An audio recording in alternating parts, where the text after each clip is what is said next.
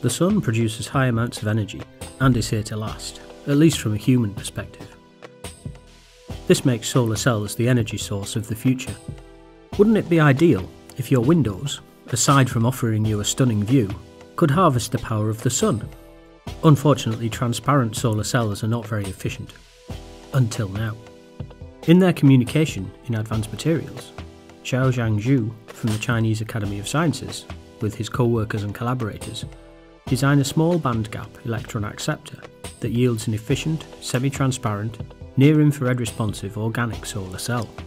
To be transparent, solar cells have to exhibit minimised absorption in the most sensitive range of human vision, between 400 and 600 nanometers.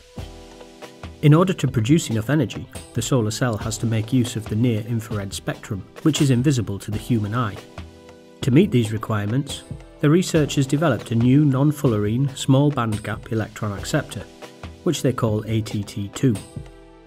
The broad light absorption reaches up to 940 nanometers, allowing complementary absorption with the low bandgap electron donor PTB70H in blend films. To obtain fully transparent devices, the researchers turned to thin silver electrodes.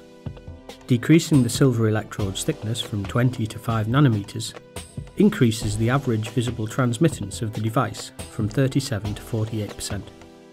Vision at night and in daylight are both possible with this transparent cell.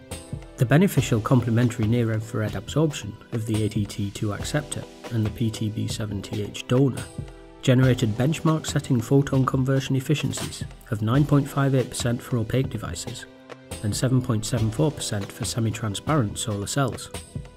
If a window were to be constructed with the device, it would render cool colours at a colour temperature greater than 9000 Kelvin.